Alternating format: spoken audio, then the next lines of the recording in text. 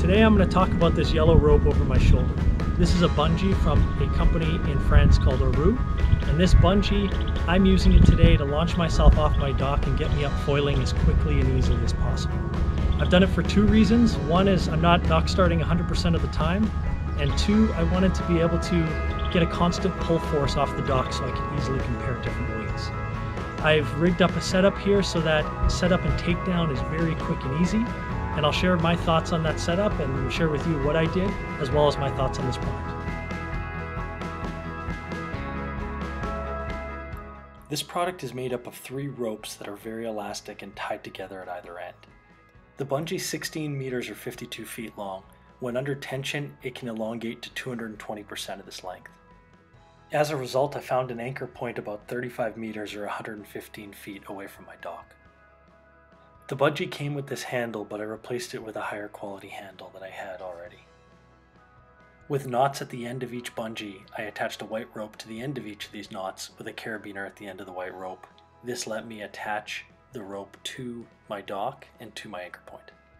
Unfortunately, my anchor point was less than 115 feet from my dock, so I had to shorten the bungee by tying the knot further up the bungee.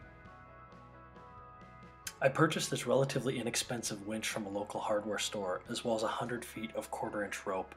I removed the steel cable that came with the winch and wound this 1/4-inch rope onto the winch. After throwing the bungee in the water, I swim with one carabiner in my hand and attach it to the anchor point. As I said, since my anchor point was less than 115 feet away, I had to shorten the bungee. You can see that here. And in the white rope I attached to the bungee, I attached to a carabiner that was wrapped with a steel cable around a large concrete block at the bottom of my lake. With the bungee attached to the anchor point and the other end of the bungee attached to this 1/4-inch rope I mentioned, I removed the handle of the winch, put this 3/4-inch socket on a drill, and started to wind it up. Winches are dangerous, and I felt comfortable doing this, but please only do it if you feel comfortable.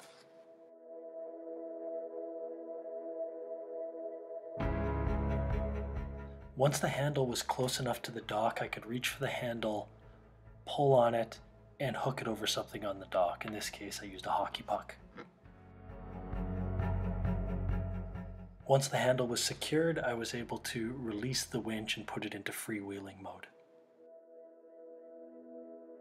As you can see, the pull force is not significant, so as you come off the dock, you need to be very efficient and minimize your drag in the water. The bungee cost about $200, and I have about $50 in additional expense into this in a few hours of time. I'm quite happy with the setup and takedown speed, each are about 5 minutes.